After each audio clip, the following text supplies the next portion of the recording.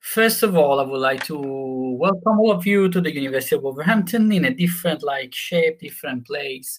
We are online, and I like to think that is like a spread University of Wolverhampton, not just in Wolverhampton, Black Country, UK, but I would tell you that we are joining this lecture for 14 countries around the world, and this makes us proud because we feel we are doing very well because we are providing this kind of we are spreading architecture around the world, not just only in this area. Welcome. Just a few quick tips before starting the lecture.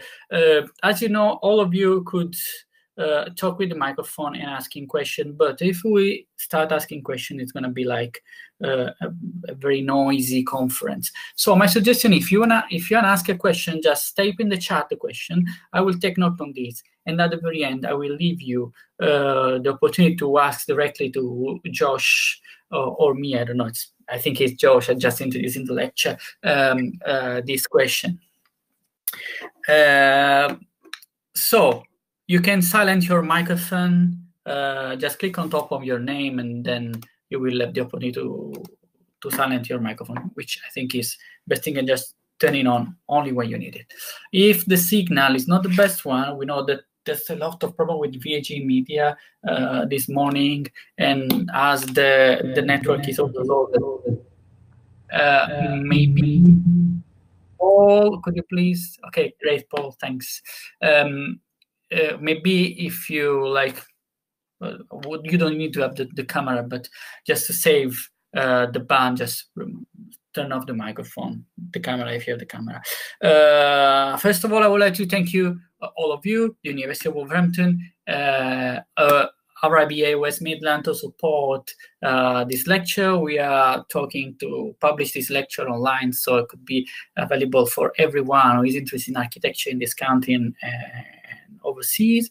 And this is the second lecture of the very short series, as I told in the previous introduction. When we start thinking, oh, we have been pushing to move everything online, I was thinking, okay, this is not like a proper smart teaching, smart working, because we are moving online, the same things that we are doing day by day at the university, face to face.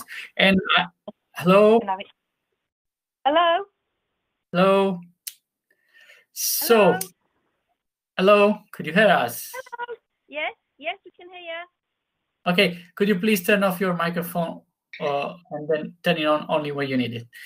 So, and I was thinking, fine. And I was thinking what we can do, how we can use this lockdown, this moving online in the best way, how we can push our teaching, our spreading of culture. And the idea was, okay, let's try to share a few lectures. It was an idea very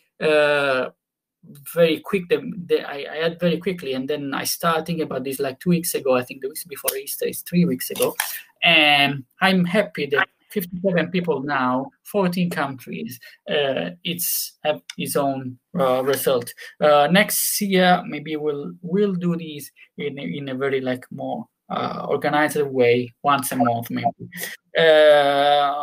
because we do believe that Wolverhampton could become provider of inspiration, provider of creativity, a think tank for architecture in the area. But let me stop here and just introduce a bit Josh. Josh is a student, he's a blogger, and he's a Wolverhampton guy. We met the first times at the meeting of the Wolverhampton District Society of Architects, which is the local branch of RIBA.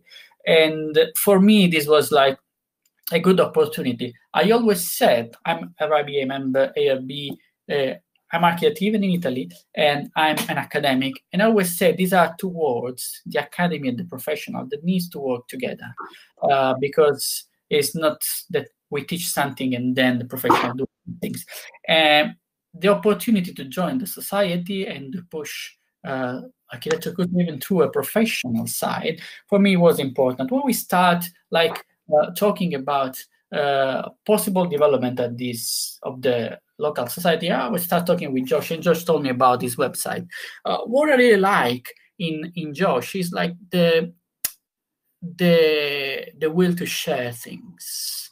I think he will tell you about a little bit more about the website, but I think that a student could share with other students his own experience, his own way of doing things is the more important things.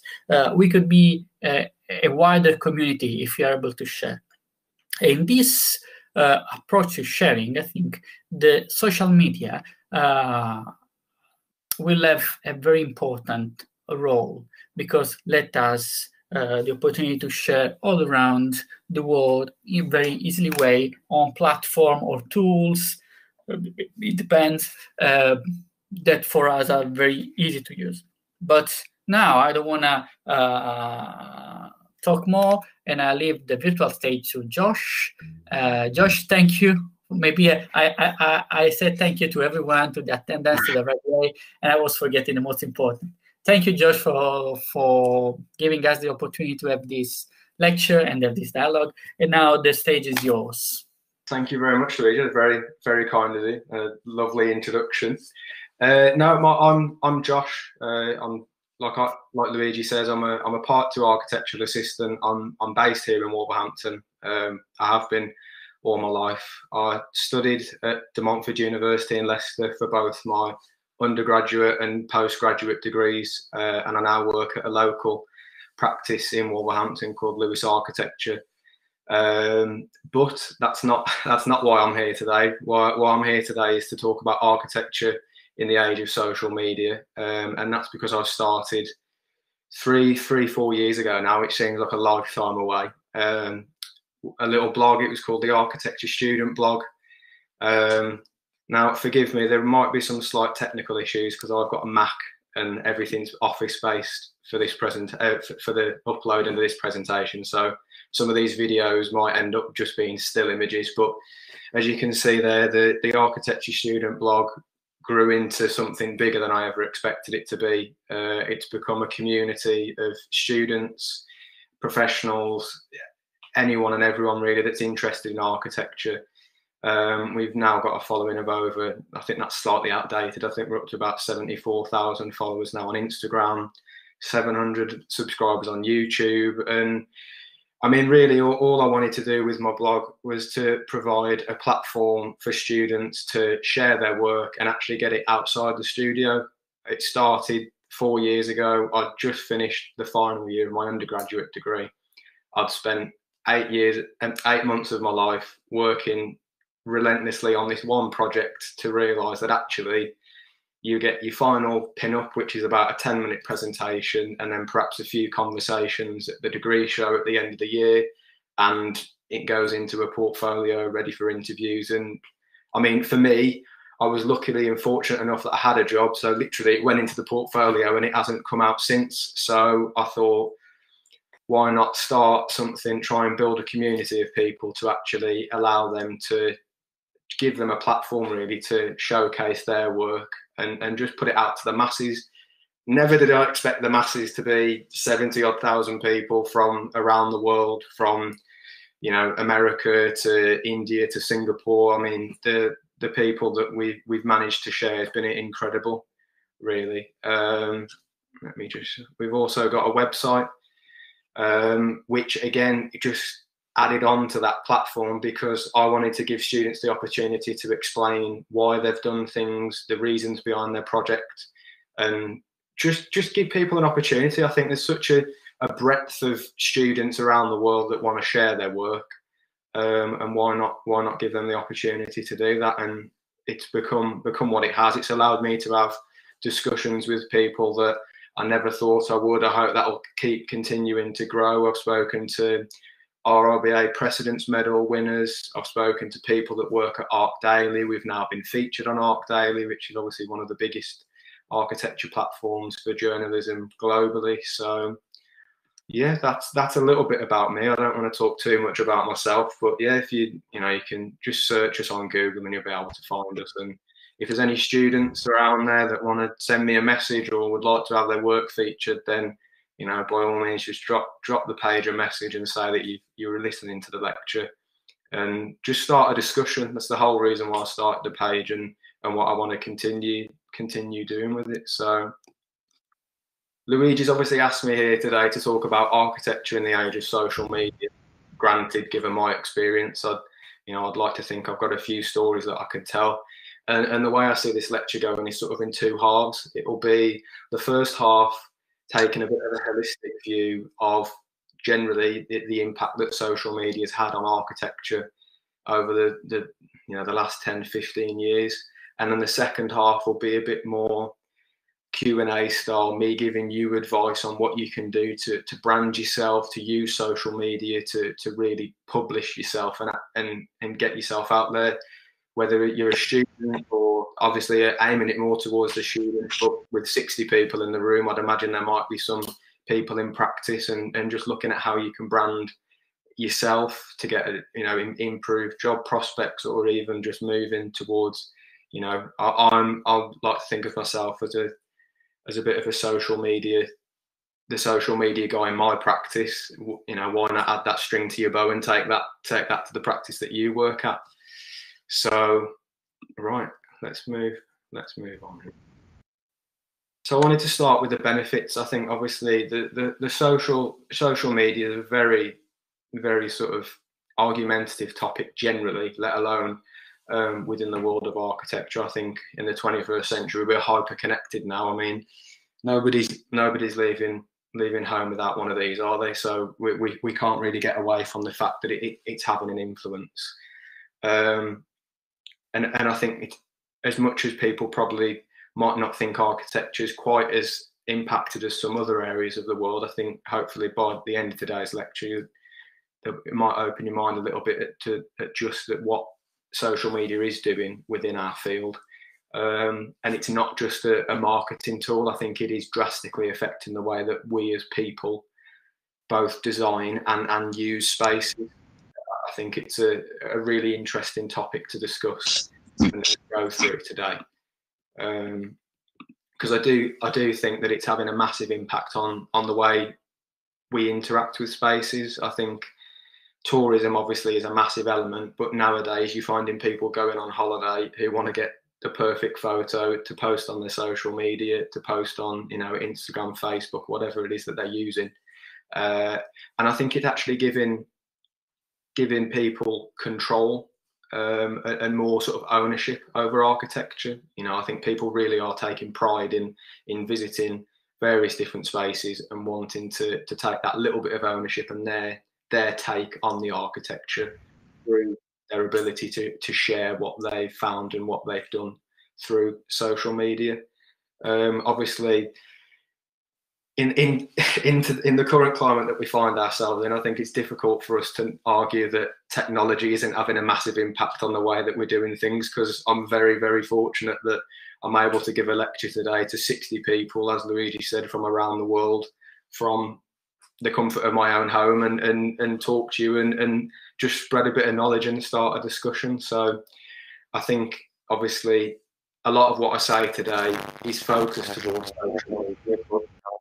Before this is trying to suggest solely social obviously more part due to the development in technology and our ability to really, like I say, we're hyper connected. We have a connection wherever we go now, whether we're out and about. It's not restricted, and I think that's having a massive impact, not only on the way that we as architects design. I think it's impacting the way that people use spaces, and I think it's likewise for students. I think the platforms like myself, obviously I'm only talking from my own experience. Students nowadays have such a breadth of library to get inspiration from, find out more information. Pages like my own, which they're not the only one. There is so much information being shared out there of other student projects that you can look at for inspiration, that you can sort of take little snippets from and develop your own ideas. I think as much as I think it's a very split debate on social media, and I'm by no means suggesting there aren't any negatives, I think it does offer us a great deal of information and a lot of benefits. And I think moving on to the next one, we have got to accept its influence. I mean, I've just taken this, 4 examples there of, the top architects, or some of at least the top architects around the world. Just looking at, I mean, Bjarke Ingels really for me is probably one of the most pronounced for being on social media as himself. I mean, look at that selfie with that mustache there. I mean, he's clearly enjoying the life of social media. But again, he's got over 750,000, 750,000 followers on Instagram. Norman Foster again. I know he likes to share some things of being at the office, with 500,000, and obviously Zaha Hadid Architects.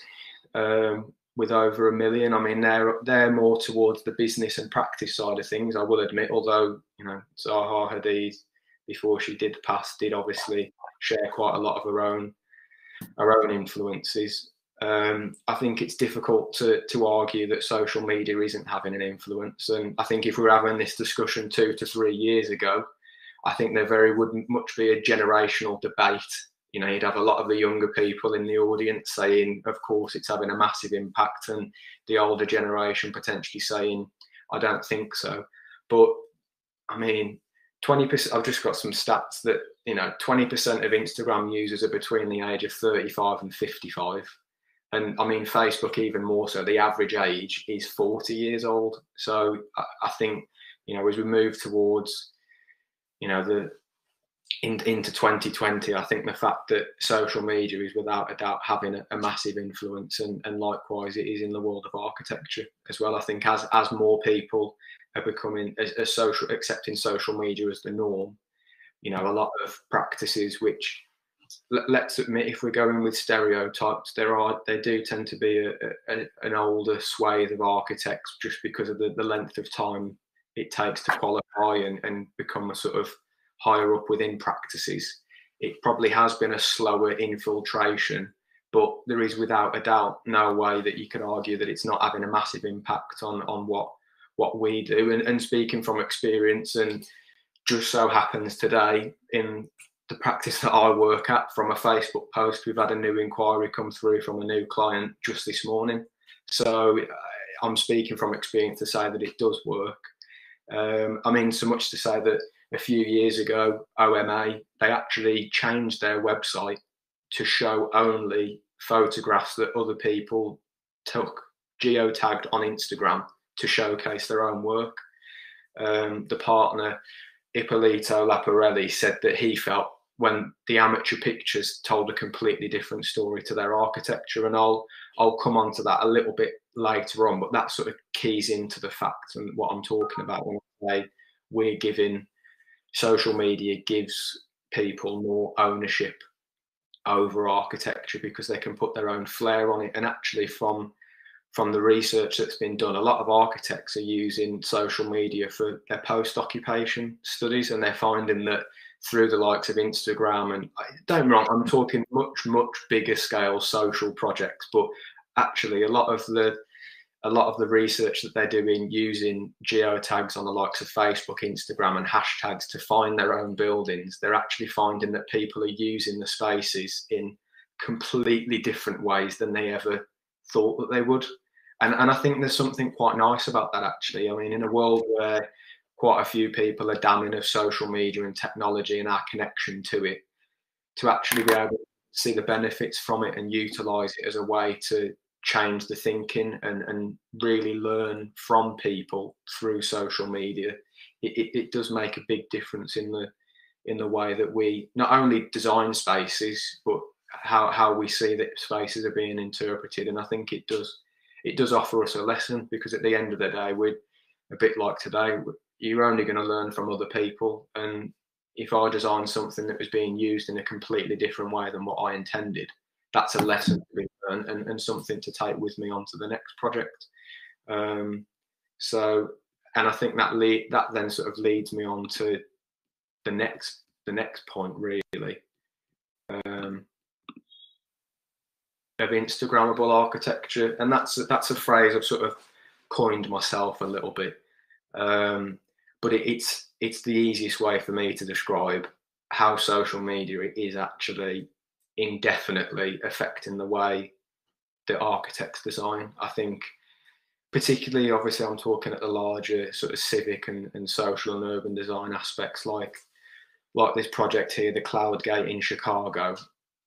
I mean, this is a social media hotspot really in America, and I think it's just one example of where architecture is heading. And I think I've got another example on the next slide, which I'm sure everybody will be aware of, which was actually conspired for the sole reason of social media and, you know, this interaction between tourism and social media, and the idea that how can social media be utilized to actually bring people into our architecture and give them that sense of ownership and create a real interaction.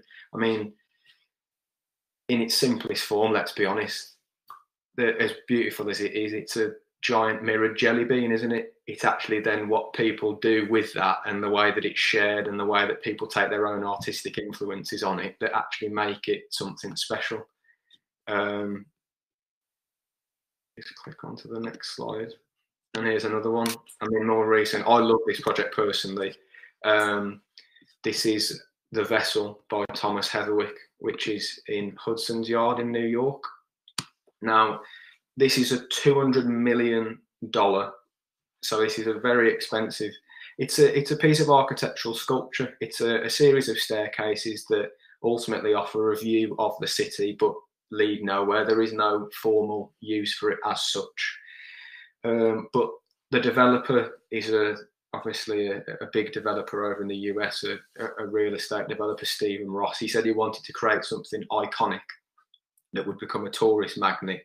And I don't think even he would have expected it to be as sort of popular as it has been. I think just from the little bit of research that I've done, just on Instagram alone, the hashtag The Vessel, or The Vessel Hudson's Yard, however you want to coin it, has got about 200,000 posts, and that is literally just through a hashtag. So again, they really are, the way that we're designing is changing because people are sharing, people are experiencing it in their own way, and it really does be foolish of us to try and argue that it isn't affecting the way that we design. I certainly know the way that I design. You know, I think about doing 3D models, doing certain renders and trying to do things that are going to give people the wow factor, because if we were to share that, then more people are going to be interacting with it. And it's a snowball effect, because actually, and what I found with the blog is, start with one person might share that to their 200 odd followers, and then that slowly snowball effects. And I'd gone from, the first 50 that took a few months to get to 70,000 in 3 years. I mean, it's the way of the world now. Really, we're in a world of great communication, which is fantastic, and it's actually a case of how the architecture now is becoming a lot more shareable and being designed so that it's more shareable, bringing people into a piece of architecture, actually then allowing them to take ownership of it and share it with their friends, their family, their followers. If you just put hashtag architectural photography, there's millions of posts that I'm sure you can keep yourself occupied with for weeks upon weeks, because actually, and there's something really nice about it, because you just see, buildings in a completely different way to that you've ever seen them before. And that's what I'm trying to put through today, really, is actually it's making a big difference, subconsciously or consciously, however you want to see it. It is making a massive difference. And I'm by no means saying that you've got to design something because it's good on Instagram or whatever, but I think it, subconsciously entwined into our thinking, especially for younger people. I mean, I'm 25. I'm sure some of the students here are well aware of the works that are going on across the country, across the globe, and actually, because of social media, they're becoming more attuned and aware of what's going on in the world, and I can only see that really being a massive benefit.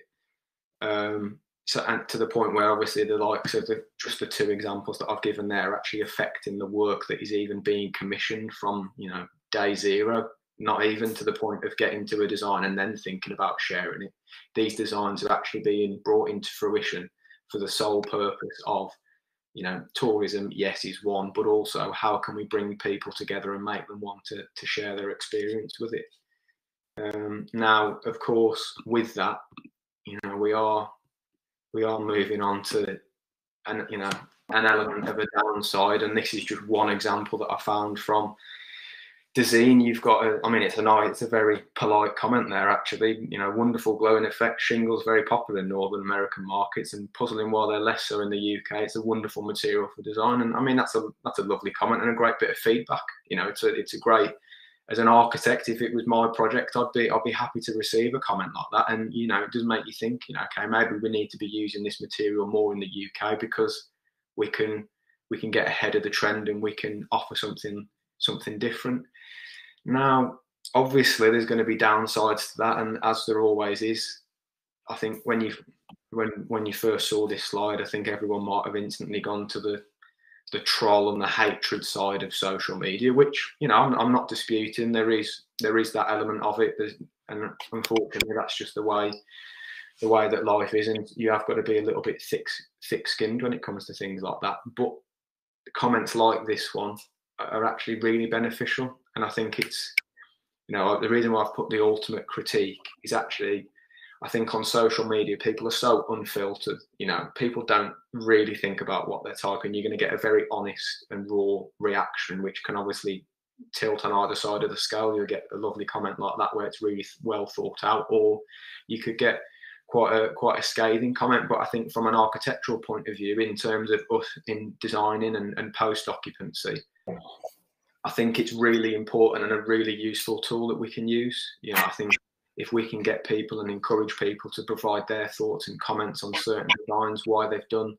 certain things and what their thoughts are on it, I think it actually, the feedback we get from that, you know, if I go back to sort of architecture school, you know, you're having a crit every few months, maybe you're having weekly tutorials where you're getting feedback, and yet when you move into practice, you are getting that feedback, because of course the client's going to tell you very clearly their opinions and what they want, but you're not getting a broader spectrum, and you're not really getting that wider feedback and comments. So I think that's what social media is bringing to architecture that potentially people aren't utilising or realising, is actually we should be using social media to sound out ideas. You know, why wait until post completion? Why not post out a concept design that you haven't even got a client for yet, but you're thinking of something along those lines? Why not post it out and get other people's opinions and actually use social media for what it was originally intended to be, which was a forum for discussion,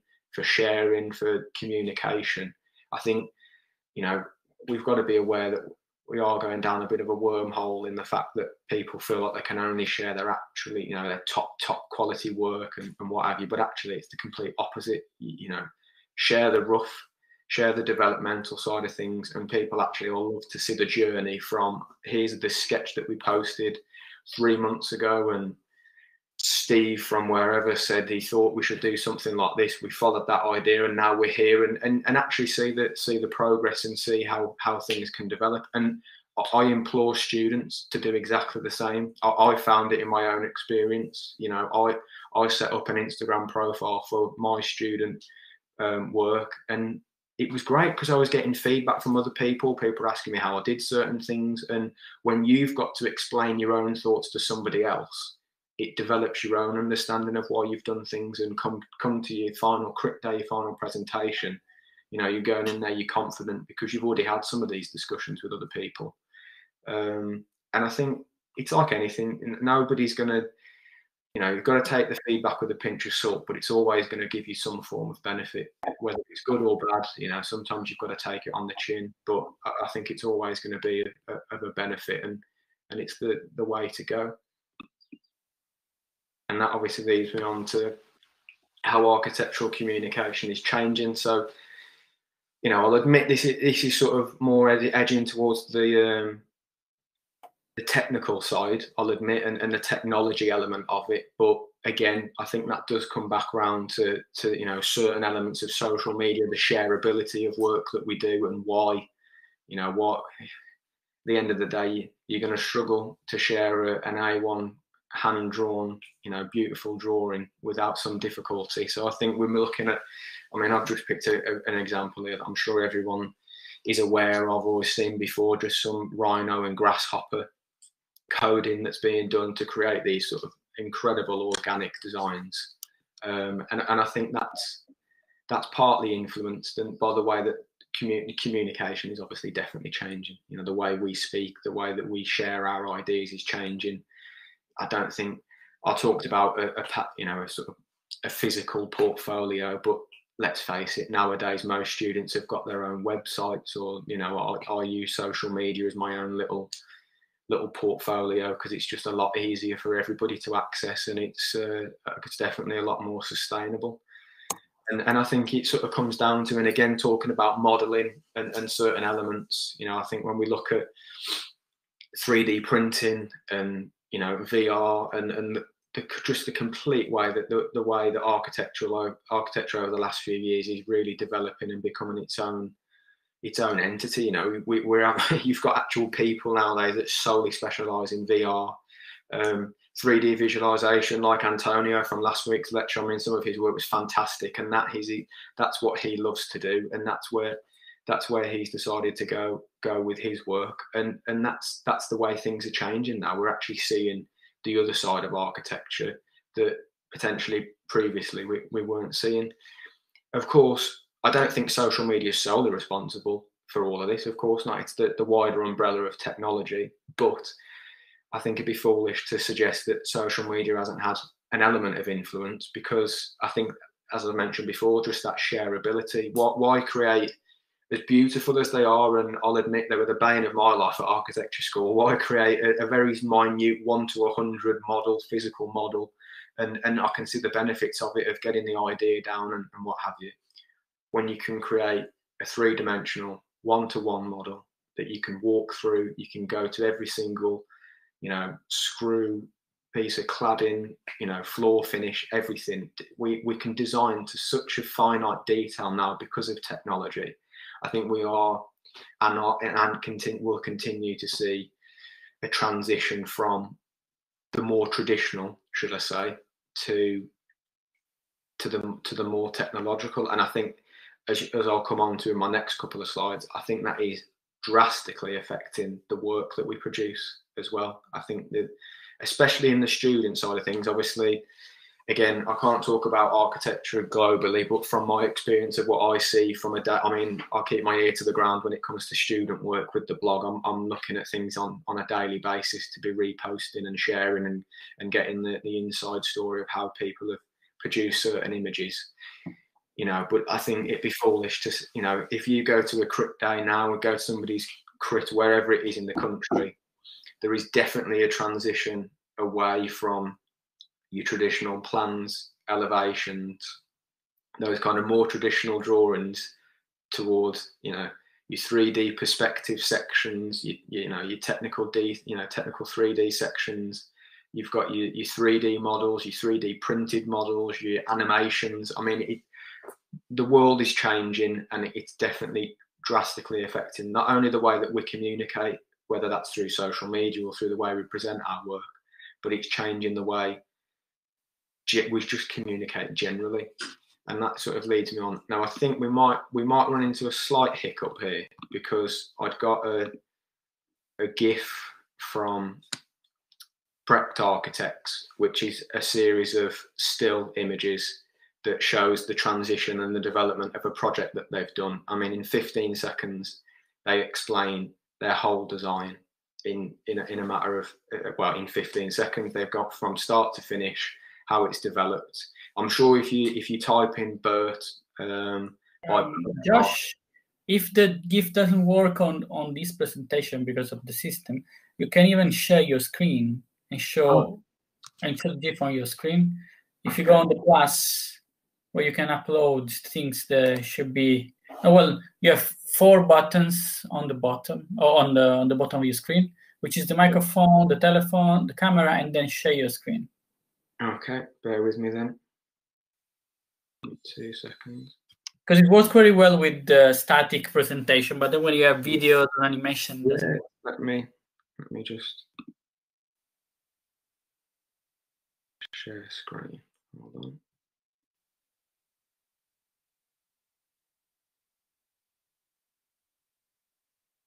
That come on now? Let's wait. Oh, hold on. Okay.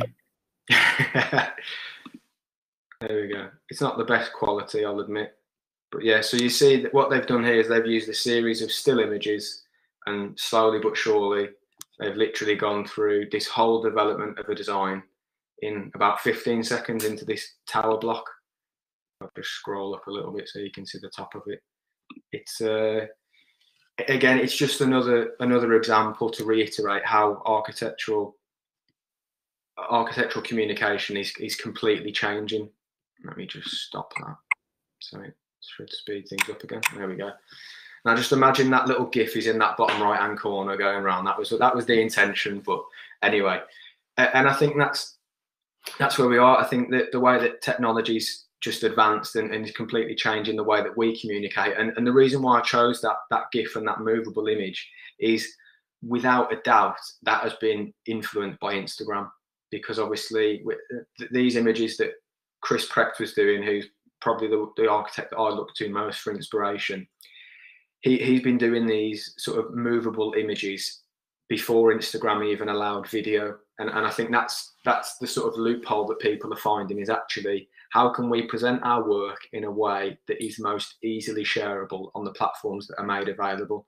I think, you know, looking at that image there, it explained to me exactly the development of the project from a single entity all the way up to a 200 unit tower block, or however many it was, in 15 seconds. And that is easily uploadable to Instagram, and it's something that somebody can go down their screen, catch the eye because it's moving. It's not something that people expect on Instagram. The video it has come into it now, and instantly get an idea of how their project's developed and the sort of explanation behind it.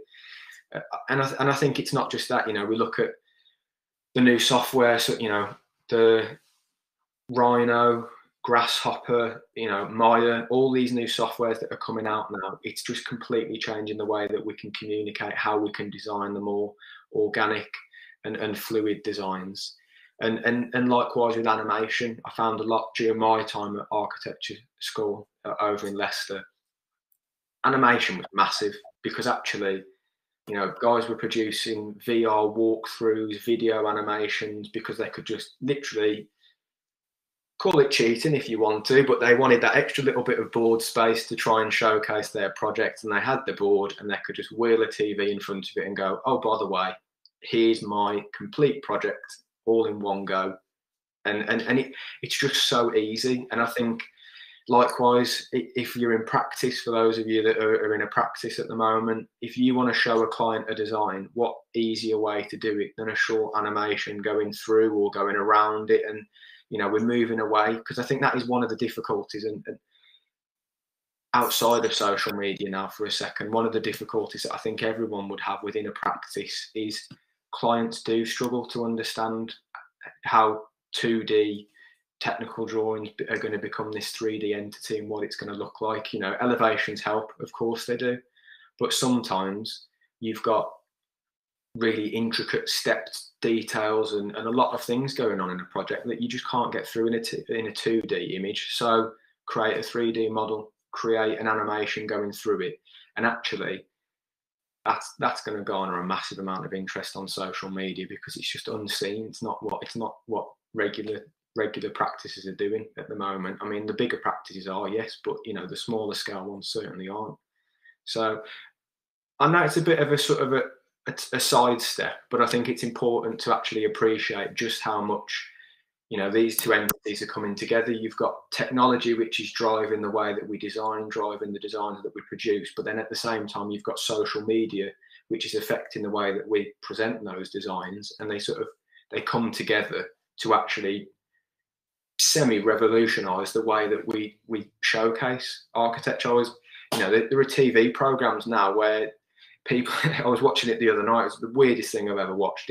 There's there's a couple, they want a design, they want an extension to the house, whatever, and two architects do a VR render of exactly what it is, and they walk through the design and they pick which one they want based on the VR image. And you know, this is sort of completely changing the game of how we're presenting and how architects are designing and actually can get their ideas across. But just a little sidestep, but important to note that, and I think it's going to continue for the foreseeable.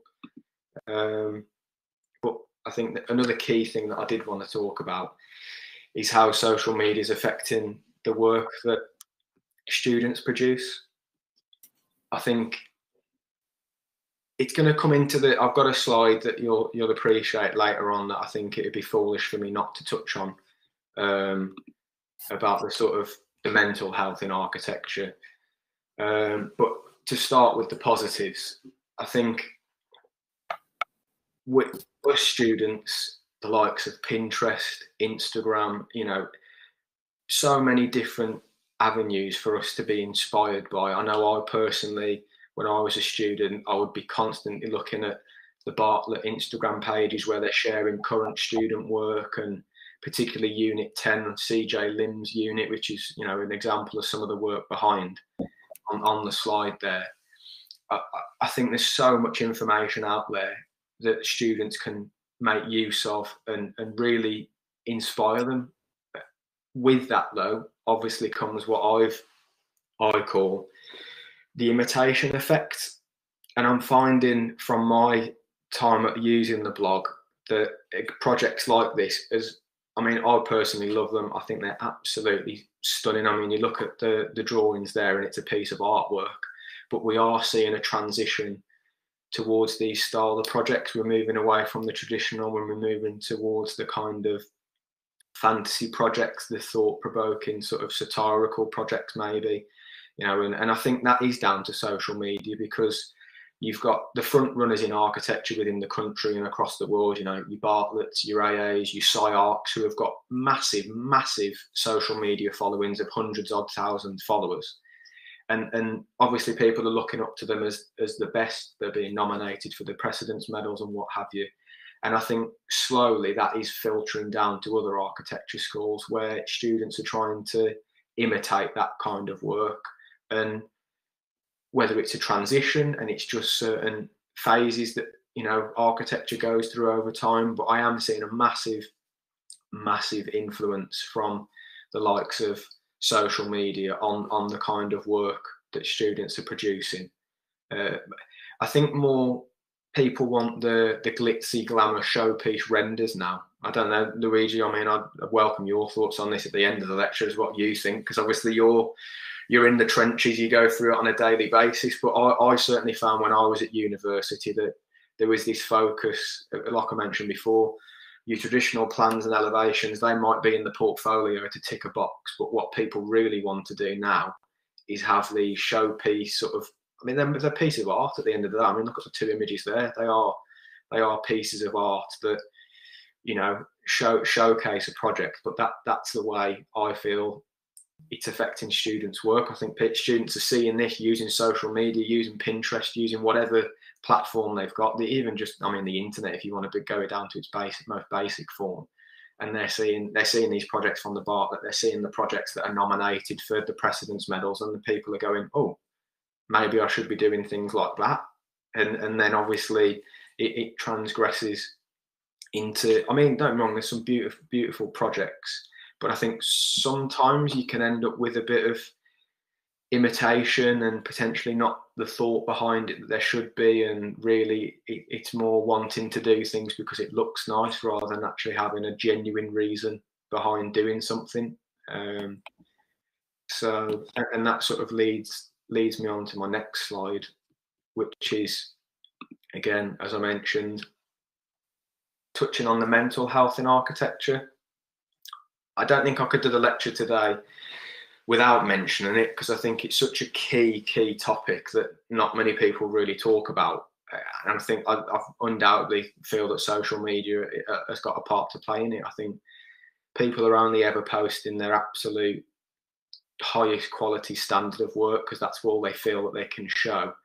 And obviously people are seeing that high quality work, and they either get inspired by it and want to try and replicate it, or unfortunately for some people, if it's an unachievable standard, it can actually be quite demoralizing and really affect people in the terms of what they're trying to do. It's a difficult one. I think, like anything, there's going to be downsides. You are only seeing the shop window. You're only seeing the things that people want you to see. You know, I think I mean, this example here, it was a President's Medal winner, and it's absolutely stunning. There's no doubt about it. The work there is fantastic. But it is social media putting things like this on a pedestal to the point where students are sitting there thinking that this is the kind of work that they need to produce, even though it might not be something that they sort of sits well with them. And it just creates this kind of mental battle of trying to constantly produce these ridiculously high quality images. And it takes time. I think I can openly admit I didn't actually even discover my own artistic flair, my own style, the way that I like to present my images until my 4th year in my first year of my master's degree. You know, a lot of students I know here are going to be undergraduates, so it might sound a bit far-fetched, but actually I went through I went through university in my first few years just, you know, dabbling in different styles, not really knowing exactly where I stood and what I wanted to do. And then in my 4th year, I really honed down on exactly how I wanted it to be. But that was after many a night of getting frustrated, sitting on, you know, I think a lot of people, well, maybe it's just me, but I think some people might agree, you can end up spending hours and hours in a Pinterest black hole, just constantly scrolling, trying to find that inspiration. You find it at 2 o'clock in the morning, you think it's going to be the answer that you need. You go to sleep, wake up the next morning, and you're just like, actually, that was a load. That was worthless. It's done nothing. So that is the one caveat that I'd like to add to this lecture. For all the benefits that social media can provide to people, I think everyone has got to be very, very careful about the way you use it and making sure that you use it wisely and don't get yourself too bogged down with what could potentially be, you know, an unachievable standard, and just use it for the resources that it is, for inspiration, for tutorials to help you get to where you want to be, and don't let it bog you down. You know, don't let it bog you down too much. So moving on to the sort of, I want to say the second half, but it's more the last quarter really, but looking more towards what you can do, you know, whoever's out there, whether you're an architect, whether you're an architecture student, whatever it is. And this is sort of where I feel a little bit more comfortable talking about what I've done, how you can use social media to brand yourself. You know, if you're an architecture student, use it to get yourself a job, use it just to put your name out there, meet people, get some feedback, try and really utilize it in a way to get all the benefits from it and just help you progress that little bit further. It's more of a business angle, I suppose, if you want to put it that way, but I'd like to think that people are going to come out of the lecture and actually have something that they can use and put towards to really push themselves on. Everything I talk about will only be from my personal experience. So again, like everything, you're going to have to take it with a bit of pinch of salt. But that does mean that I am speaking from experience, and the stuff that I've done, I can put my hand on my heart and say it has worked for me to the point where I have been offered jobs. I have got work through it. You know, I've got a variety of different benefits from doing it. And it's cost me nothing because it's only ever been on platforms, you know, social media platforms that are free. You know, I think it's a difficult transition. You know, you're looking at, you know, branding yourself. I think a lot of students would be going, me, you know, what? No, I can't do that. I'm a student. I can't, you know, but it's the complete opposite actually. And I think it was a massive mental transition for me to go, actually, I need to put myself out there. I can't just wait. You know, there's not architecture companies just coming to knock on my door and offer me a job. I've actually got to put myself out there and give something, because it's twofold. Not only are you going to be putting yourself out there and increasing your job prospects, whatever it is, however it ends up benefit you sort of financially, business wise, you're going to develop yourself. You know, you're going to take wrong turns. You might have a couple of failures, but they're all going to be lessons. You're going to learn from them, and it's only going to help you moving forwards.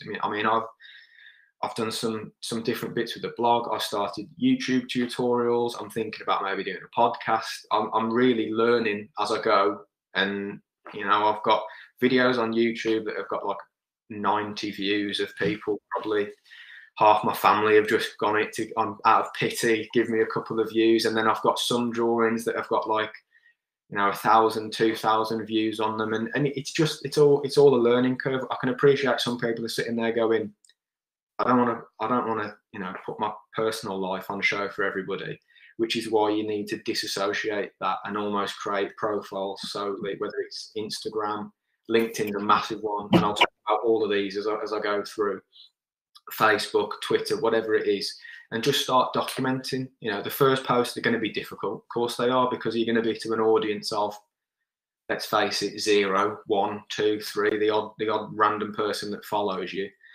And you'll probably try and find excuses not to do it, like, oh, it's not a finished piece yet, I'm not ready to post it. But actually, the way to really put yourself out there and start building an audience and a community, which I think is the most important thing, is just seeing progress. You know, I know a lot of people, a lot of artists using Instagram, they start with a bit of an outline drawing, then you see it become, you know, half of it's been shaded, and then, you know, they're adding the line work to it, and then before you know it, you see this masterpiece, and it's enjoyable to see. People are going to want to see your progression, and that takes itself in different forms. You know, some people out there might go, I don't like writing, I'm rubbish at writing. Blog's clearly not for you, but you might like video editing. You might not know how to video edit, but you might say, actually, my Wolverhampton School of Architecture is pretty interesting. I'm sure people, I mean, Luigi would probably love it if you did this and became a famous YouTuber, because obviously it's going to put Wolverhampton on the map. But you might just do a vlog of your day and just show people what it's like, and build an audience and build a community.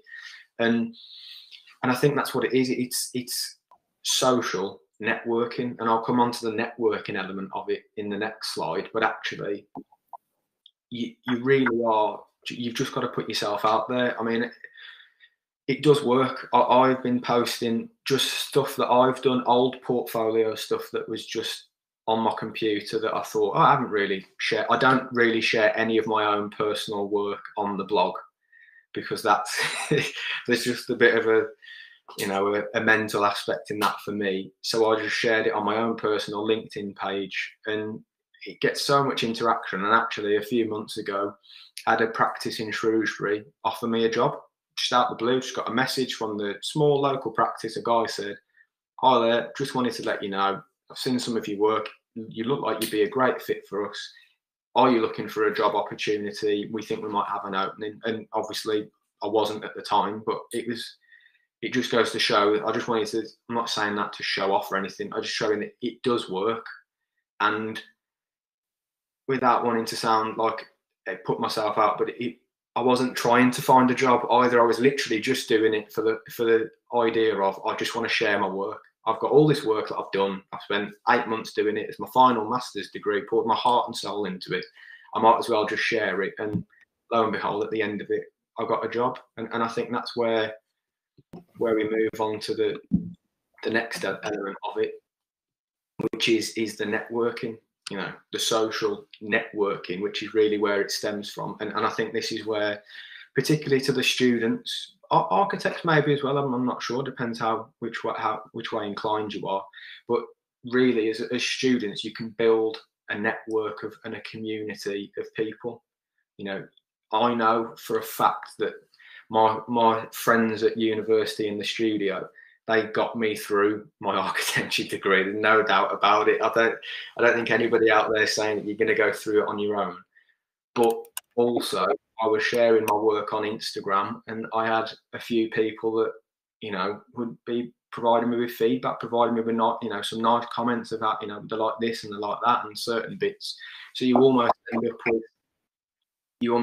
with your sort of studio colleagues, and then you've almost got this like virtual studio colleagues. You've got two groups of people that you can rely on. You can flick your ideas backwards and forwards, and I think that's what it is. It's why I started the blog in the first place, and I think if you're posting your own work, it's going to be even more beneficial to you, because at the end of the day, you're going to get realistic feedback from other students as well. You know, you're getting a different view of opinion, and it's going to make a massive difference. Now, don't be wrong, it's not going to happen straight away. You know, you might start off with your 1 or 2 followers, and you know, your mum and your gran are saying, "Looks fantastic, you're the best architect there is," you know, and that's all well and good, but actually the more and more you post, the more people see your work, and actually you start building this community of people that can really push you along and make a massive, massive difference. And I think, you know, long term, who knows, you know, that person that you're talking to could become, you know, a graduate part 1 assistant, part 2 assistant at Make Architects big, wherever it is, some big architecture firm, and they might put a recommendation for you. You know, you really don't know where these connections are going to go. I know personally with the blog that I've got, I could probably list just off the top of my head 5, 6, 7 people that I know that are based down in London that I could call on and actually say, how about we meet up and have a chat and talk about this, this, and this, and you know, would you be interested in collaborating some way? Or you know, and it's really, the options are endless, and that's what I've learned through social media, is actually you don't need to be limited to where you are. I mean, a little bit like we are today, you don't need to physically meet people to do things. You know, you can just share ideas online, use Zoom or whatever it is. I know people are using it for pub quizzes at the moment, but why not use it for something beneficial and actually just have a bit of a chat with somebody and bat some ideas backwards and forwards. You know, that could turn into, you know, internships, graduate jobs, or I mean, I don't want to keep hammering home about getting jobs or whatever, but I think that is the extent that it's getting to. That one little connection that you make could be that first step on the ladder, and likewise the other way around. You know, I'd certainly be recommending some of the guys that I've spoken to through the blog and recommend them, because I know the work that they produce is fantastic. So, and I think it's just actually thinking about it in that way. I think some people obviously think social media and they go, oh, don't want people to invade my privacy. What, somebody's going to steal my work or what have you. Actually, I think you need to look at the other side of the coin and just think about the benefits of it. You know, there are risks, of course there are. There's always going to be risks with anything you do. But actually, the benefits could be, you know, massive in the long run. So I'm just going to quickly run through my sort of advice for people on using social media to do these kind of things, and what I've done and found benefit from. I think Instagram's the main one at the moment.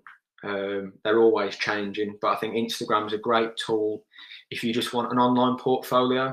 I mean, at the end of the day, nothing is easy when somebody says, you know, how can I view some of your work, to say, put this, you know, at whatever your Instagram handle is, and they can find a portfolio of your work. They can pick the work that they want to look into in more detail. It's an online catalogue. You can create a website, of course. Obviously, it looks a little bit more impressive and shows some other skills that you might have in the sort of web design. But I started with Instagram and worked my way up to a website. I didn't, you know, don't run before you can walk. You might as well be sharing it on Instagram and then move on to the more detailed elements of it. I think the other thing as well, you know, don't feel like you've got to just post architecture. People employ people. They don't employ machines. You know, at the end of the day, if people really wanted somebody that was just going to draw something consistently, and you know, they'd outsource it because it's a lot cheaper, a lot easier, and they've got less hassle. You know, that people want to see the side of you. You know, share architectural photography. If you like a bit of graphic design, share some of that and start building a diverse community, because at the end of the day, you've got nothing to lose by sharing what you're interested in. And I think it's only going to stand to benefit you in the long run.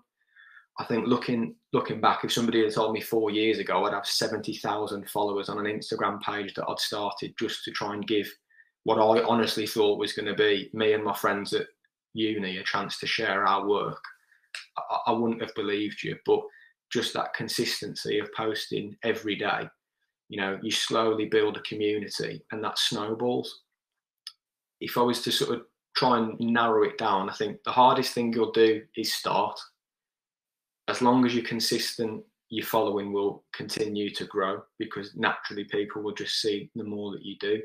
And just use some hashtags, because it might sound a bit cringy, but actually people are using hashtags. I mean, if you put hashtag architecture student, I guarantee a lot of people will view your work, including me, because it's one that I check on a regular basis. So, you know, and all of a sudden, and this is what can happen, you've got a great piece of work, you use a hashtag, somebody like me sees it and shares it onto my page with a number of viewers, or even smaller pages, and then all of a sudden 70,000 people are potentially seeing your work. And I think it's an impressive feat to be able to go to a sort of potential employer and say, well, actually, this is where you can find all my work. I've been published on these pages, you know, and actually, rather than feeling like you've got to go down the traditional route and sit there and write your CV and, you know, put your tie on and whatever it is, you know, break the mold a little bit, go out of your way and just push yourself out there. And I think the other main one for the students out there, and you know, people in practice, but the students out there looking for job opportunities, is LinkedIn. LinkedIn is massive, absolutely massive, and it's at the moment it's underutilized. It's getting more popular. It's very much like Facebook in 2012, 2013, you know, where people are starting, although it is more business orientated, it is massive, because it's putting you in the shop front for people that have already got businesses are going onto LinkedIn and they're either looking for potential employers, or they're expecting to see the more business side of work. And I think if you're on LinkedIn posting, even if you're posting what you up to at university, the latest render that you've done, some plans or whatever, you know, you really are putting your shop window to people that you probably wouldn't even dream of being able to reach. You know, you can connect with CEOs, you can connect with, you know, project architects. You really can get to the people that, let's face it, if you were to call up a practice, there's no way you're going to get through past the various levels of people that they've got in their practice to sort of stop people inquiring for jobs. And like I say, the example that I used earlier, I'm speaking from experience. I've actually been offered a job through it, so it does work. And just start conversations with people. You know, don't go, hello, nice to meet you, thanks for connecting. Don't suppose you've got a job going, have you? You know, that's definitely not the way to approach it. Just try and connect with people, use it for what social media is, and just network a little bit. I personally do that. I try and speak to people. I mean, from a practice point of view, obviously I'm not looking for a job at the moment. So I try and just touch base with either potential clients, people within the field, and just try and build a basis. Just build people that you can call upon if ever you need them. Because at the end of the day, word of mouth is massive, and LinkedIn's that sort of first step on the ladder. Again, use hashtags because that helps to spread the word. And yeah, LinkedIn's a massive one if you're a student, because what LinkedIn is going to offer you is just that ability to contact top tier. You know, I'm not trying to crush dreams or anything. You're not going to get Bjarke Ingels, you're not going to get Norman Foster, you're not going to get Renzo Piano, but you know, you are going to potentially be getting the project architects at, you know, at Foster and Partners. You're going to be getting, you know, slightly higher up the run than you would have reaching a receptionist who's going to put the phone down to you and say, sorry, we're not hiring at the moment. And by you sharing your work, who knows what could come to you. It's you've got nothing to lose, in my personal opinion, and I've seen some great benefits from it. And the next one is YouTube. Now, this comes as a bit with a pinch of salt, really. I don't think you're going to get many lectures out there that are going to say, go and use YouTube all the time, because I think obviously there are negatives that come with it. But what I would suggest is it can be a massive tutor for you. You know, there's people much better than me out there that are putting out tutorials on how to do certain graphics. And, you know, we talked about that unachievable standard earlier. This is now the complete opposite. It's actually going out of your way to learn and sit down and use the resources to really hone in on developing your skills. I think now more so than ever, I think, you know, we're seeing people at the moment saying, you know, it's time to work on yourself and develop yourself whilst you're in quarantine. I mean, now is such a good time to just go through and certain render styles, you know, certain ways of detailing, learning new software. It's the first thing anybody does nowadays is just go straight onto YouTube and use it for the learning resource that it is. Now, like I mentioned before, if you want to put yourself out there and you like the idea of developing a bit of a video skills and what have you, then why not start sharing either some of your animations or start sharing your own experience of architecture school. People are going to be interested. You're going to develop a community of people, and it's the same thing again. They're all, I'm going to sound like a bit of a broken record really, but the whole point of social media is develop a community, find like-minded people, and just start talking to each other. I think ironically, people look at social media and technology and say, nobody talks to each other anymore. You know, everybody's always on their phones. And ironically, you just want to respond and say, well, actually, I'm talking to somebody that I would never get the opportunity to talk to because they're based in Singapore or they live down in London and I can't get down there at the moment. So I think use YouTube as your own personal tutor and actually soak up as much of it. Try not to get distracted. Don't get me wrong.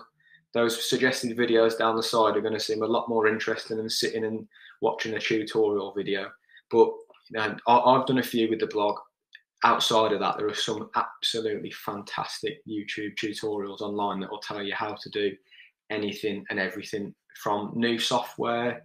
I started watching some YouTube tutorials on, you know, certain elements of Revit, Rhino. I mean, there's so much of a wealth of knowledge out there. And I think, you know, I know some people may or may not class YouTube as a social media outlet, but I think you've got to use it for what it is. And it's an excellent tutor, you know, a second tutor, not trying to replace you, Luigi, I promise. Not trying to replace you with technology, but, you know, it's the way the world's going, and I think there's so many more experts out there that can give you that extra little bit of advice, and why not utilize it? So, right, last one. Now this is an interesting one. I had to put this one on here because I'm in my own mind, I'm really not sure where it's going. I put it on here as a suggestion for the sort of the potential architects out there or students that want to make a big impact and get ahead of the trend. So TikTok, for anybody that doesn't know, it was a little bit like Vine was a while ago. It's short videos, only videos, no imaging, no messaging. It's just pretty much just short 1 minute videos. I mean, at the moment, it will be a distraction because it's in its early stages, it's viral videos, it's dances and all sorts of whatever's going on.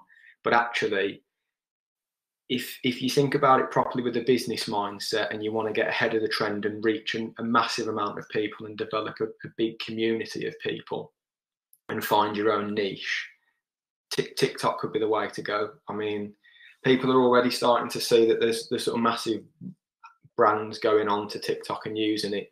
So again, I won't say too much more on it because I can't say I'm a professional on it myself, but I just thought I'd wanted to mention for those people out there that are thinking, you know, I want to explore something outside of architecture potentially, then why not try TikTok and just see if you can build your own audience and your own community in that way. Right. Now, I'd imagine some people are sitting there going, how on earth can you leave Facebook and Twitter till last? And I'll be honest, it's not the best till last either. It's last for a reason, because I personally see these going downward in sort of potential and trends. I think Facebook will stick around, and they'll stick around. They won't be going anywhere.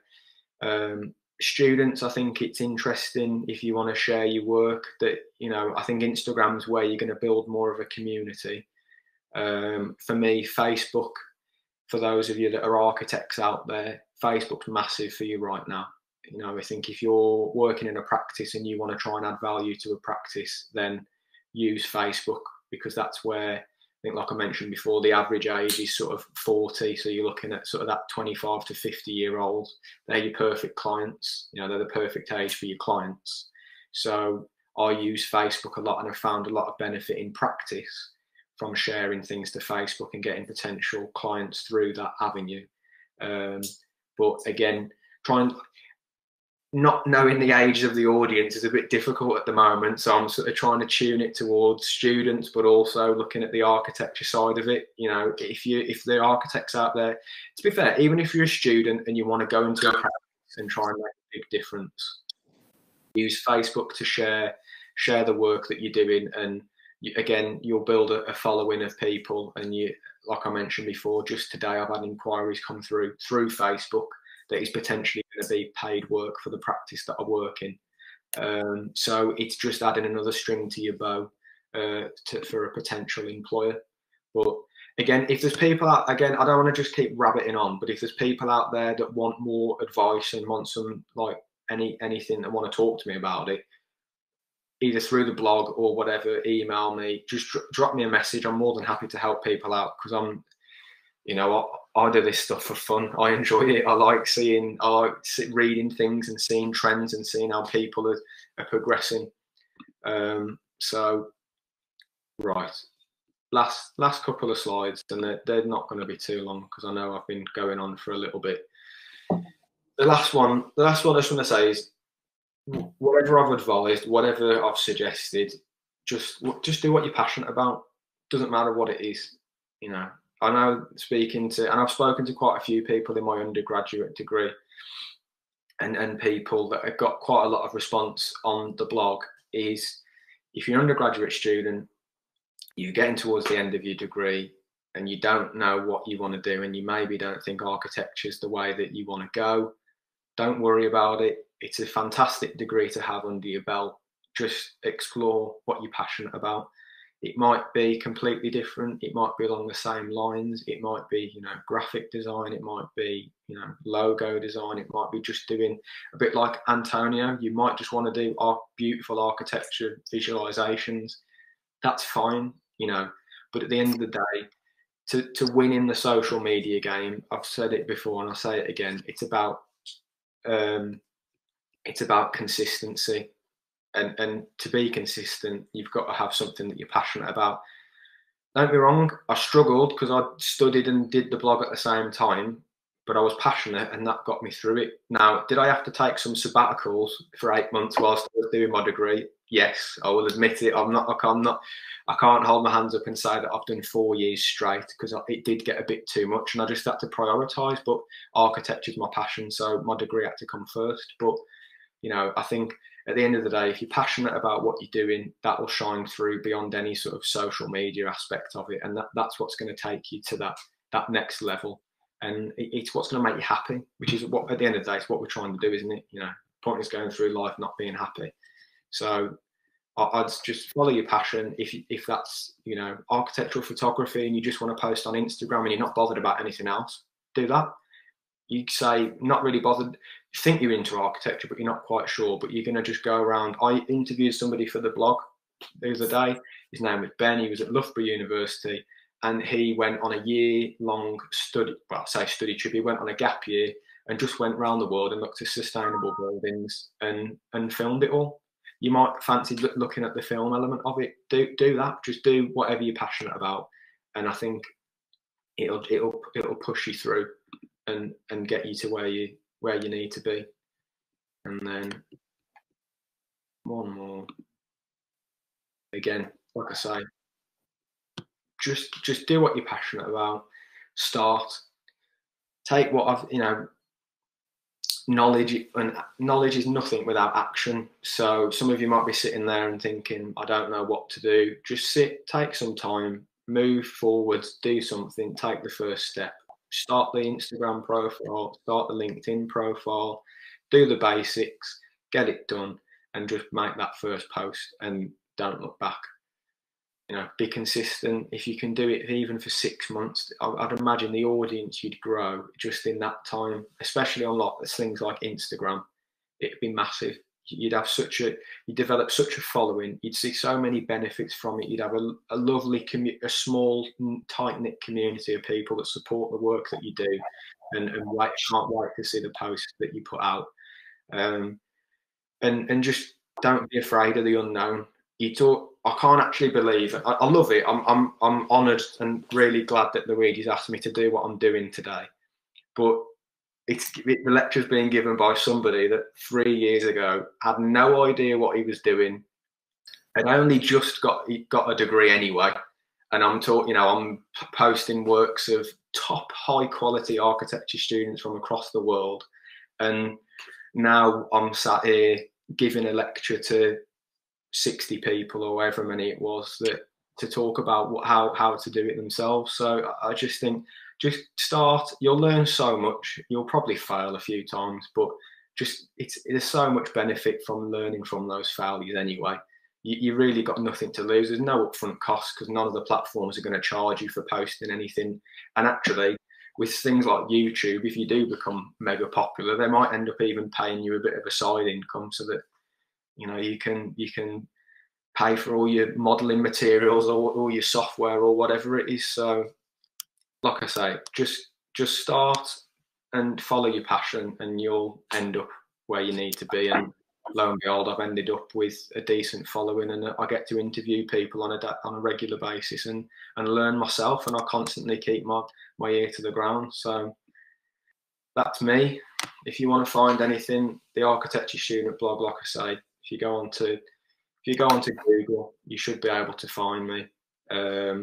Website is obviously just TheArchitectureStudentBlog.com, and the most recent venture that I've started is YouTube. Again, no idea, just started with, I've got a Mac thankfully, so I've got iMovie on it, and I'm producing videos now. I can class myself as some form of video editor of sorts, I suppose, and that I'm producing YouTube tutorials from the bits that I've learned and what I do, and it just keeps me going. So yeah, I've seen that there's some questions going backwards and forwards, so if anybody's got any questions, then by all means. Okay, I will moderate then. We have a few questions. The very first is Finn. What level have you taken?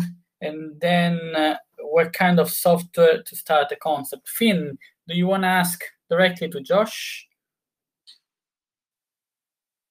Yeah, yeah, if anybody wants to, obviously, like you say, try and moderate so everyone's not shouting. I'm collecting all the questions. Well, okay, let's answer then, Finn. What 11 you taken, and then what software to start the concept? Give your answer. I answered that. Right, A levels really comes back a little bit to what I've just said about following my passion.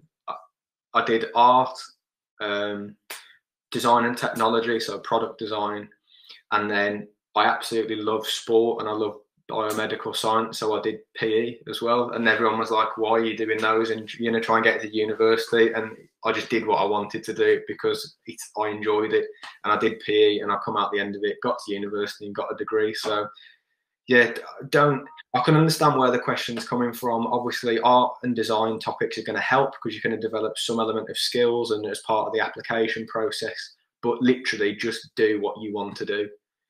I personally I did art and design because I wanted to, and then I chucked PE in there because I just loved it. I love doing sport, and I love I love going to the gym, and I love the sort of biomedical side to things. So, and then what was the other one? Software to do it for a concept.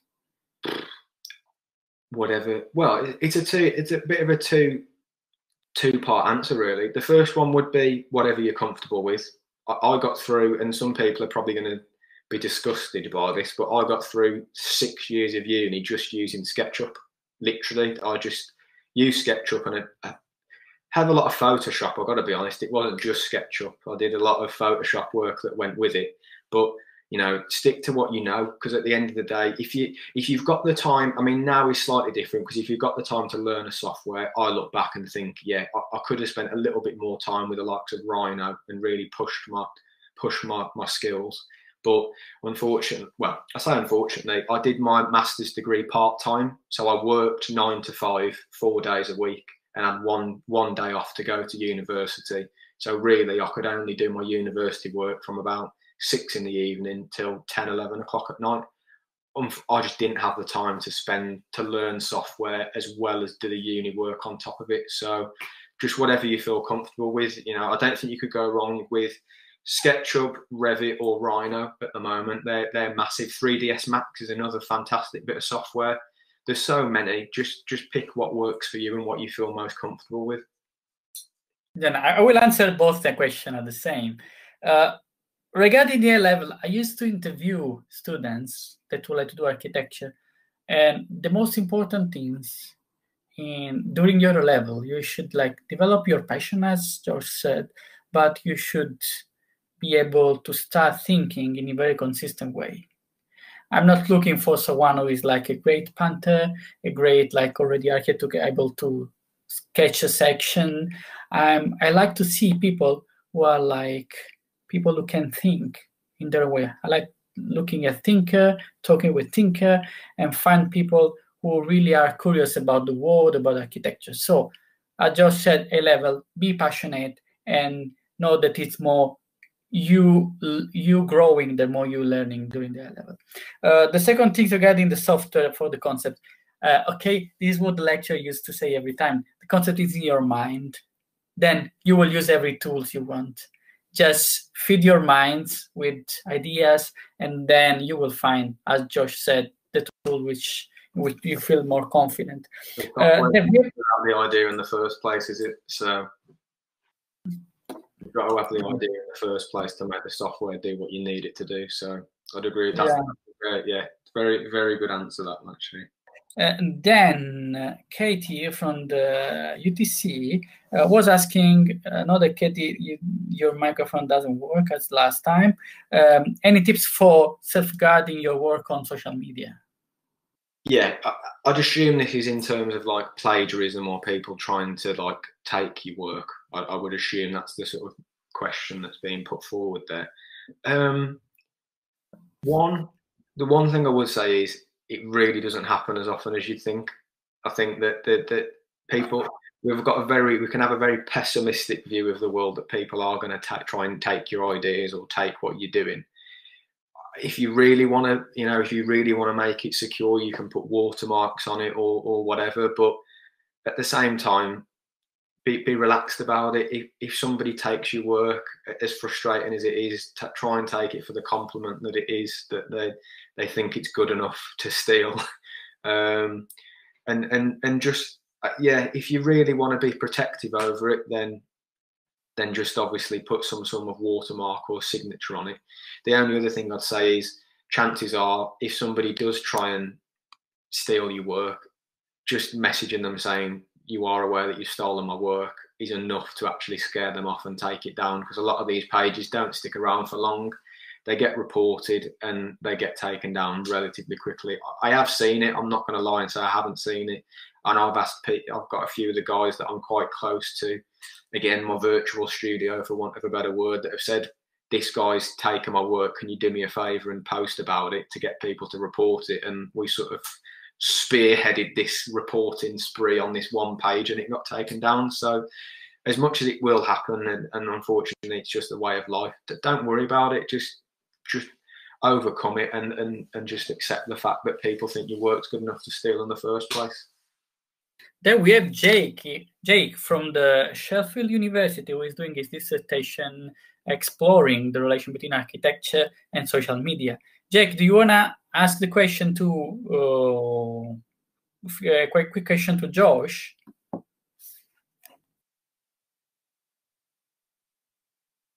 Silence. Oh, just click on top on your. Okay, mainly. Let me try if I can unmute you. Oh, you didn't you didn't like allow the use of microphone. So mainly what Jake's asked is that as he's exploring this relation between architecture and social media, which we had a chat via email with Jake. It's a very like new argument. So as you said 3 years ago, would seem what we are talking now is could be something very good what you're talking about. And it's still a new things. You won't find book, you won't find articles. It's more or less that you will find blogs around the internet. Yeah. So if you have some experience or story that you would like to share, or like just quick tips, so let's go in this direction. Let's look at these for Jake. I think that the one thing that I would say is a bit like what you're doing now, just try and soak up everything you can. Ask questions of people that you can see out there. You particularly focusing on the intrusive aspect of the topic. Stories or experience of how easy it is for a member of the public to take a photo and post this to the world. Yeah, I mean, like I mentioned before, I've tried not to dwell on it too much because obviously there are going to be downsides to everything. I think there is an element. I can understand where you're coming from with it being intrusive, but I think again everything's just got to be taken with a pinch of salt, and a bit like the previous comment. If people are trying to duplicate, plagiarise, or do anything with other work, then you've just got to try and take it for the compliment that it is, and report it, and try and safeguard as best as you can. Yeah, I mean, I'd welcome if he's got any sort of follow-up questions to that. I think that was a bit of a wishy-washy answer, I suppose, but just trying to get to the crux of exactly what he means by the question of, you know, experiences on how easy it is for a member of the public to take a photo and post it. It's very easy. It's how I do it. I've got an app on my phone that I can copy the link to the profile and repost it. Now, not everybody's got the same intentions as me, because if somebody posts, I've only ever had one person message me and say, appreciate you reposting the work, but this was for such and such a competition. I don't want it to be seen as sort of trying to impede the competition, which could get me kicked out. Would you mind taking it down? And it came down within the hour. You know, I think we've got to try and be as optimistic as we can with people, that it's not always going to be people trying to copy work or do bad things. It's just, you know, that there can be misunderstandings, and just approach people and just try and regarding these things of publishing things, as Paul Bowden asked, it's like a really task sometimes is an headache, because you have to keep everything live, like all the Instagram profile, Facebook, and all the profiles.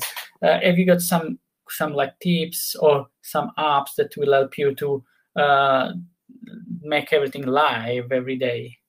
Yeah, it's something that, again, that there are tools online, and there's so many different ones that can sort of automatically post them. I'll be honest, majority, I mean, Instagram's already got integration with Facebook, so Instagram and Facebook are sort of ticked off in one go. I've got on the website that I've designed for the practice that I work for, I've got the social media channels on the website. So as soon as something's updated on there, it's updated on the website. So, I mean, technology's come a long way now. Really, you can automate the whole thing. I don't. I should do, and it's something that I'm planning to look into. But I try and find everything myself, write the captions myself, and post them from Instagram. They then get sent straight to Facebook. Pinterest is a different one. It's a different sort of, if you wanted to start posting on Pinterest, I use it just for my own sort of, it's a bit like a scrapbooking app more so than anything for me. And YouTube, again, I'll just take a crop and put it straight onto Instagram so people can see what I've done on YouTube. But there are sort of apps that you can prepare everything and it will post it for you. There are none that I can think of that come to mind straight away. But again, if Paul wants to drop me an email, I am going to be looking into that in the next couple of days. So as soon as I find one that works well for me, I'll let him know exactly what it is. Thanks. Chloe was asking if this relation with social media will create an unrealistic approach to design. So client will ask you something that you cannot realize. What do you think? Chloe, if you want to ask. Yeah, I was going to say, if Chloe's there, if she wants to expand on that a bit. There's a long question on. You can go on share notes Here the last question is from Chloe. It's, hi Josh, do you think that the great as social media is to create inspiration and visualization, do you think that social media platform can also create an unrealistic approach to in design? How would you say social media separate what is more of a realistic design compared to those that aren't like like, for example, when I was working in a practice over the summer, a lot of clients would come to us expecting very unrealistic design of what would be possible, and then got their needs from social media and design programs. I think as I can appreciate where the question's coming from. I think clients have had unrealistic aspirations since the day architecture was created. I think it doesn't. I don't think social media is particularly helping the issue, and I can understand that. Obviously, people see things on social media and think, oh, you know, I want something like that. But it's always been the same people. If it wasn't social media, they'd be looking at magazines, they'd be looking at websites, they'd be looking at other projects that you might show them, or their neighbour's house or something like that. I do think obviously social media and the world of the 3D visualization and people sharing projects that maybe aren't going to be built, shall we say, and it's very easy when you're doing a concept project, because I know I've done some 3D models and bits just for fun, because why not, and develop my skills. It's very easy to add all those sort of the bells and whistles because there's no budget involved. So I do think, like anything, it does create some element of a client thinking, oh, well, I want something like that, and then all of a sudden, it's budget comes into discussion, and it's like, but that's in my mind, that's all part of being an architect. They can have their own ideas that are very simple. It might not be through social media, but they might want X, Y, and Z. And if the budget doesn't work, you've got to have an honest and open discussion with them and try and work through it with them. And I think it's always going to be a battle. It's never an easy discussion to have, but unfortunately it is a part of architecture, because I think there's that sort of the way that it works in the world. There's that three-pronged approach, isn't there? You've got the quality, the time, and the cost. And I'm sure everybody could put the quality and the time in, but that obviously always has a cost, and it's just being open and realistic about it, really. Now, Paul said thanks for the app, and he said, I love the phrase Instagrammable architecture. And I went through some of my notes that I take once you were talking, and I would like to highlight these things of Instagrammable architecture. We used to say in the late 19th century, Sullivan said, okay, forms follows function. So thinking, we were after the Industrial Revolution, where the function was the main things, and then form would follow this. But now we can say that forms create followers, and followers create economy, and economy follows form. So it's not something science fiction, I think, from my point of view, because the operation of the Guggenheim in Bilbao, which is in the late 90s, was exactly this, because they spent a lot of money on the Guggenheim of Bilbao, but they create heuristic flows. So what do you think about the sentence, economy follows forms? I think for me, I love the one that you said before, and I can't remember it all line by line, but I think you are right. There is that transition from, and social media does include that. I think, unfortunately, it's a difficult one. I think, because obviously, no worries. There's no right and wrong. Economy follows. Well, I think there's two extremes to that, isn't there? Really, I think, like you say, you have got the examples that you've provided, the Guggenheims, that really push the boat out and actually, through their form, create the economy and become like the examples that I explained as well, the vessel and the cloud in Chicago. I think they work in the way that actually the form creates the economy does follow the form. But then equally, unfortunately, as we all know as architects, the age-old battle that we will have, and I'm sure we will continue to have until money doesn't become a thing anymore, is that you are always fighting the economy with the form, and this certain. And I think it's a bit like anything. Maybe I'm just a bit of an optimist, but I think the way that I like to look at it is, you can always do something beautiful without a budget.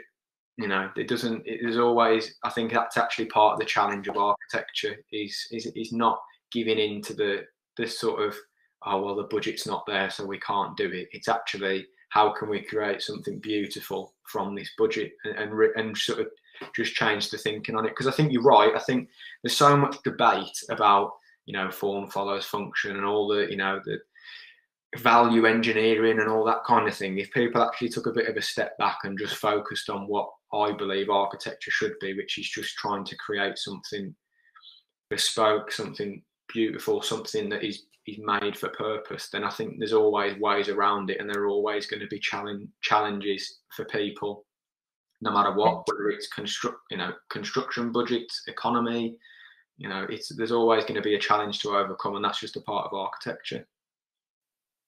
Okay, so let's say architecture is getting wider, so we need to include other aspects now, which are even this. So Jenny was asking about what make a post stand out against the others. Be different. It's different. In its most simple form. Do something different. I think when it comes to like social media, I think if you can treat the work that you're doing as a piece of art as well as architecture, it's always going to stand out. I think that, you know, the detail, the attention to detail, and that sort of level of beauty that you can bring through treating a piece as if it was a piece of art rather than just a drawing that's to tick a box, it's always going to stand out. I think if I go through the posts that I've reposted, you know, that comes in so many different forms. There's no one piece of advice that I could give to somebody to say, this is how one post is going to stand out from another. But at the same time, you've got to be different, because if you're following the trend and it just looks like something else, then people aren't going to be interested. They've seen it before. So it comes back to that last bit of it. Just follow your passion. Just do what you feel is right. Some people will resonate with it, some people won't. That's just the way life goes, unfortunately. Just then, I have another, like, just to push on a theme that you said, which is what I would like to call advanced community, augmented community, which is like us now, where we are joining. We are joining in the same place, gathering in the same place, but virtually. So, suggestion for the student or practitioner are the same, because I get the same. How to build an augmented community, where to start? Because I think the main thing you said is about sharing. So, quick suggestion to build an augmented community. Instagram. In a word, Instagram. At the moment, Instagram is the quickest way to grow and communicate with so many different people. Just use hashtags that are relevant to what you're doing and that are relevant to your work, so that people that are looking at those same hashtags are going to be more likely to be interested in what you've posted. And talk to people. Like I said before, just because it's through social media doesn't mean that you can't talk to people. I mean, I've been fortunate enough. Chris Precht from Precht Architects, formerly of Pender, he's got 200,000 followers or something. He is like architecturally one of my idols up there, who I aspired to be like when I was at architecture school. Just sent him a message one day, just said, absolutely love your work. I've been seeing what you've been posting. He was asking sort of like a question once a week, a bit of a, you know, asking his followers certain things about architecture. And I said, I love the concept. Would you mind if I did something similar? And he said, thanks for getting in touch. Really appreciate, you know, you showing some love for the work. As long as we get some, you know, as long as you mention me or whatever, then I've got no problem with it. And that's the complete opposite end of the scale. You know, that's somebody that is literally, I'd put on a pedestal, and I can just send him a message and speak to him. If you're looking to build a community, just start speaking to people, you know, drop a, DM now as, love your work, love this piece. What software did you use, or how did you do this? And just start, I think it's very, very cautious of people just spamming other people saying, oh, love your work, follow me. No, that's not what this is about. This is about building sort of a community of people and saying, and trying to actually engage in these conversations. We have another question from Paul Bolton again. With global market currently working from home, is there any good or best time to post your feeds? The time of the day, I think, is one of them. I know. I want it. You know, my heart of hearts, I want to say whenever you want to, because I mean, really, it doesn't matter. If I'm being brutally honest, if you set your Instagram, particularly on Instagram, if you want to use Instagram, which is why I'm quite fond of it, Instagram will give you analytics actually if you set it up as a business page of when your followers most likely are active and respond to your posts. So that'll give you the answer from a very technical perspective, which is fine. Again, you know, any time between 7 and 9 o'clock of a morning and sort of 3 and 6 o'clock of an evening, because that's when people are most likely going to, in a normal day, be checking their social media. But it really doesn't matter, because as long as you're consistent with it, you know, if somebody likes what you post, it's more likely to come up in their feed again. So as long as you're just consistent and give people more and more opportunity to like what you've put up or comment on it, it'll grow. Don't worry about it. That's the other thing. Just start. I started a blog that I was just wanting to share other people's work, and now it's got 70,000 followers, but the followers mean nothing really. It's just something that I can say at the start of this lecture, so you might listen to what I've got to say. You know, it's just something to say. You know, it's just something for people to know that I might potentially know what I'm talking about. I'm still not fully convinced that I know what I'm doing, but it's all trial and error, and just go with it. Just go with it. Post it. See what happens, and you'll learn. You'll learn yourself as you do it. Sometimes you might get more likes than others, and you'll go, okay, well, I'll post it this time next then, and just see what happens. So don't worry about it. You're asking the right questions, to be fair, Paul. So I'd imagine whatever you do is going to be good. So just waiting for Colin or Jenny. They are writing. I think we are going to wrapping up this conference. Let's see if you have a question. I'll take the presenter back. Just change the slide. Any other question? Is there one all of ARCHI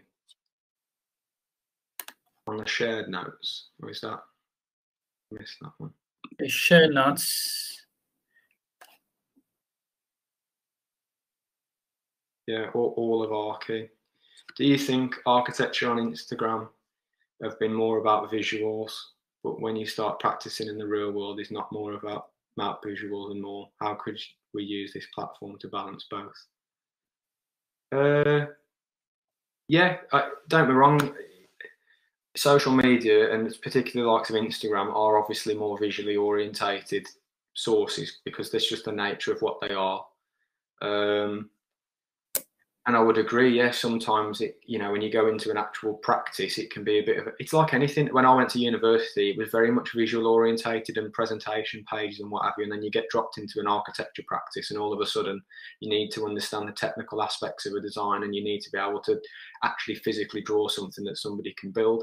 But it's just a part of the process. It's a part of learning, and that's what you'll pick up. I know you might not like that side of it. I know Antonio last week, he just decided, you know what, the visual side of things, I'm a visual artist. That's what I want to do. I want to be the artist, and that's what he decided to do. And everyone's entitled to that.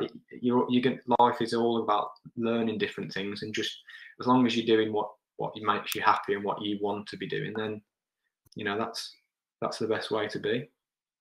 I suggest is always, okay, you will be a professional with your practice, but you have to let your client dream. So just let be in full with his design, with his house. It's not just saying, oh, you can do just this. Just let him dream. I think is always a good key point for any sellers. We have Mike who is asking, what does the future hold for social media and architecture? Will this stay trending, or will maybe a VR-type social platform take over and bring architecture into your living room in a 3D way? Can Mike speak? Mike speak. Hi. Yeah. Hi, Josh. Yeah. Great presentation. I suppose I'm thinking sort of 20, 30, maybe 40 years ahead. And like with a lot of things that trend, they eventually sort of, there's a curve where maybe other newer things come, or maybe people just get, I don't know, move on and think, well, that was a phase. What do you think? I mean, obviously VR is now big. Well, it's starting to get big now.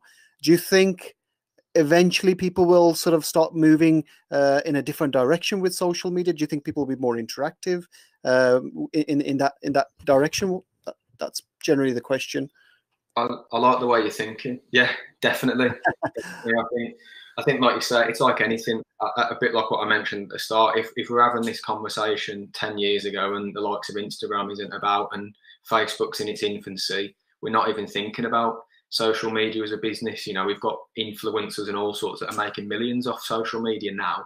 I think specifically in terms of architecture, I think I need to find the name of the program, but there's this program on BBC or whatever it is that's using VR as a tool to sort of show clients how to make decisions on certain builds. And I can't see any reason why VR shouldn't be taking over it. And I do think you're right. I think it might not be for a good 5 to 10 years, maybe. I'm not sure.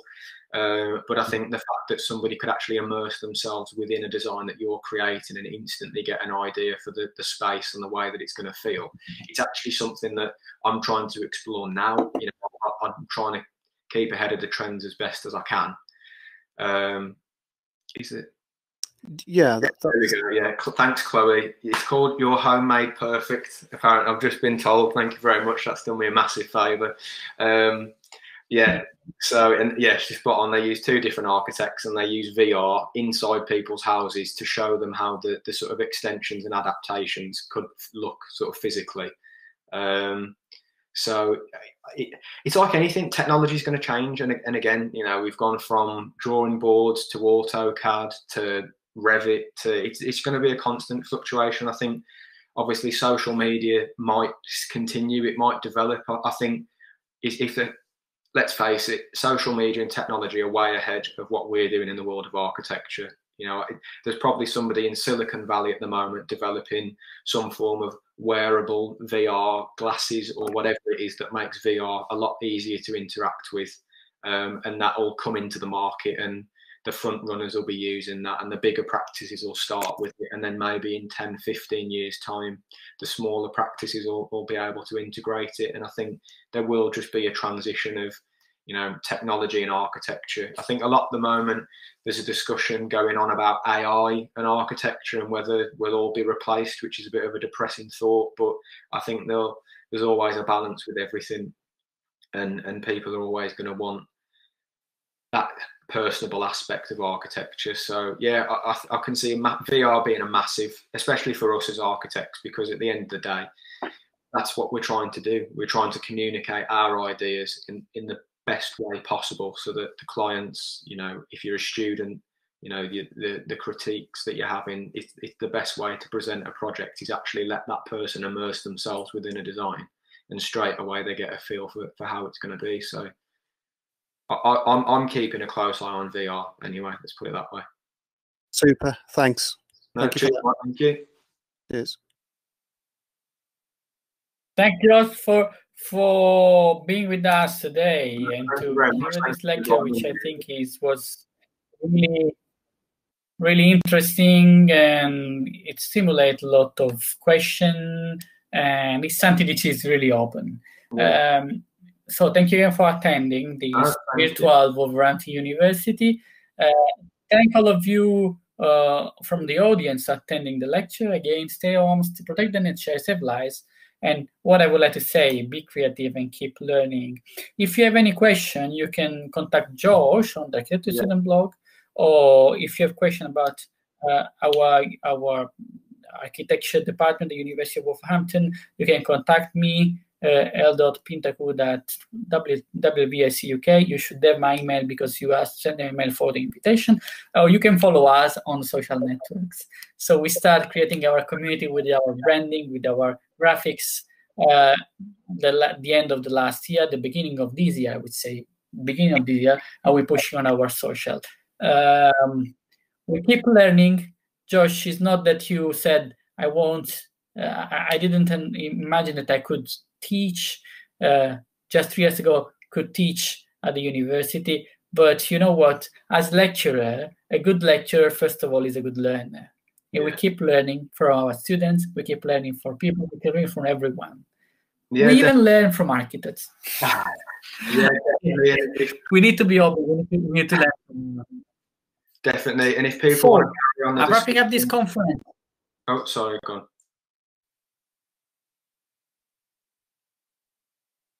Please repeat, because I think there was a problem with the internet. No, I was just saying, if people want to carry on the discussion, or if anybody's got any questions that they didn't particularly want to ask on the chat or whatever, or something comes up afterwards, particularly anyone, specifically the guy that was doing his dissertation or anything like that, please just message me on the blog, say you've come through the lecture so I know who you are, and I'm more than happy to carry on the conversation.